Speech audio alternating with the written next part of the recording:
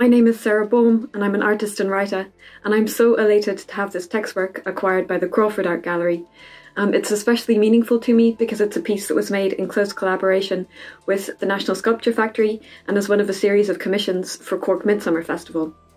It also has an acutely personal significance because the Crawford was the first gallery I ever set foot in.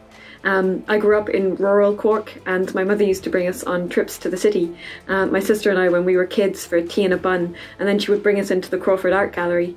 And I was always so enthralled by its very particular atmosphere, and so this acquisition for me feels like the closing of a beautiful circle. Hi, I'm Vivian Dick, artist filmmaker.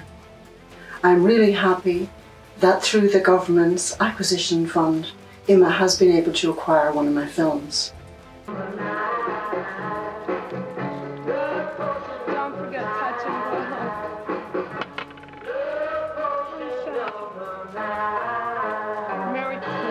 With this support, my film becomes part of the National Collection and is preserved for future generations.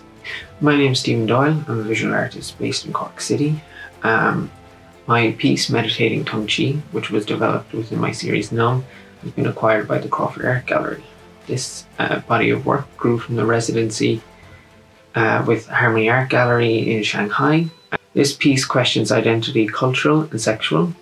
This piece highlights those who don't have true autonomy within society due to sexual orientation or identity. To have this work find a home within the National Collection has a huge significance. Personally, it's an acknowledgement from one of the highest art institutions in Ireland of my practice, which is incredibly reassuring for an emerging artist. But more importantly, it signifies Ireland is diversifying and engaging with audiences previously absent from these spaces. As someone part of the LGBTQIA+ community, it's a huge honour to know that this piece will go towards documenting our existence and our experiences. Hi, my name is Bassam Al-Saba. I'm a visual artist based between Belfast and Dublin, and my work has been recently acquired by IMMA, which has been a great opportunity and support in an otherwise unstable year. The financial support will make a huge difference in my practice going forward. It's both a huge honour and privilege to have my work included in this great collection.